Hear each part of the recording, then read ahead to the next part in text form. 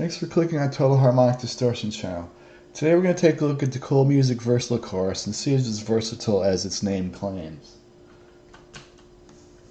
A chorus effect is created by taking the signal and adding a delayed signal to it and modulating the delay back and forth.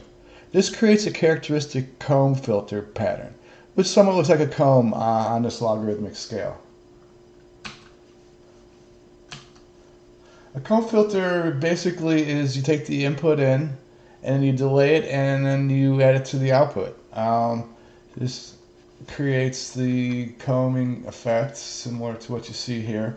These are linear scales, so I use logarithmic scale, so my combs get smaller and smaller with the frequency going up. But it's the same basic idea. Let's go back to the pedal and take a closer look. This pedal has a level, a depth, and a rate control, as well as a low and a high frequency control.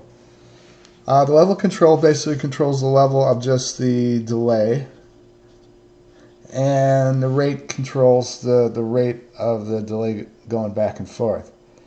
As you can see, as I increase the rate, the impulse down here kind of spreads out. This is basically due to the FFT working over a group of samples, and it basically time smears the impulse response.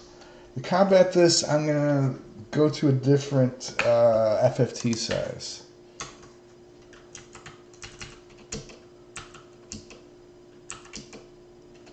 As you can see, basically, I get my impulse response back by basically making shorter FFTs, which basically reduces the time smearing effect, but reduces the number of bins in the FFT graph. With the delay fully up, it looks like it's moving from like 4.5 milliseconds to maybe 7 back and forth. And as you reduce that, it basically settles in the center at about 5.2-ish milliseconds of delay. Now, since there's two impulse responses here, there's one over here which is due to my interface being crummy. I've got a new interface coming, but we'll talk about that later. And you got this impulse over here. What I can basically do is kind of zero out this impulse and just take a closer look at just this impulse response itself. And if I do that, I get this sort of a graph of the yellow curve. Now, the yellow curve is basically just the impulse response, the FFT of this particular part of the impulse response. And we can take a closer look at the delayed signal.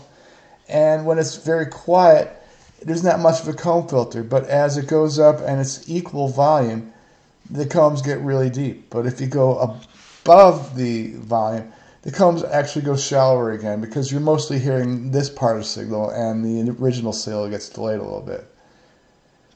But anyways, this also gives us the ability to take a closer look at the filters. There's a low and a high frequency control that controls the bass and treble of the delayed signal. So let's reduce the high frequency a bit, and you can see it basically reduces the highs and the low frequency reduces the low. Let's slow that down a bit and go back here so we can get a better view of the comb filters. I guess we can deal with that. Okay, so we got a high frequency control and a low frequency control.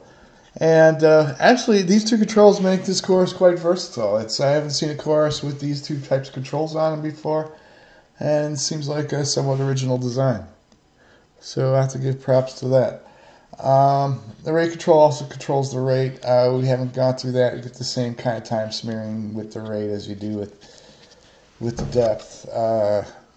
So anyways, that's the versatile chorus. It seems quite versatile when I take a closer look at it.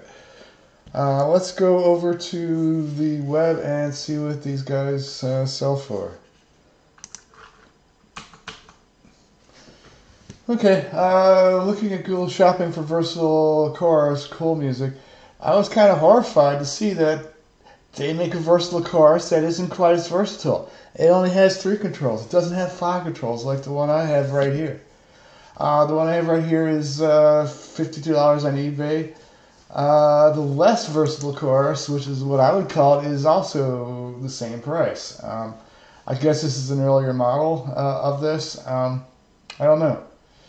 But anyways, that's all I have for today. As always, please subscribe.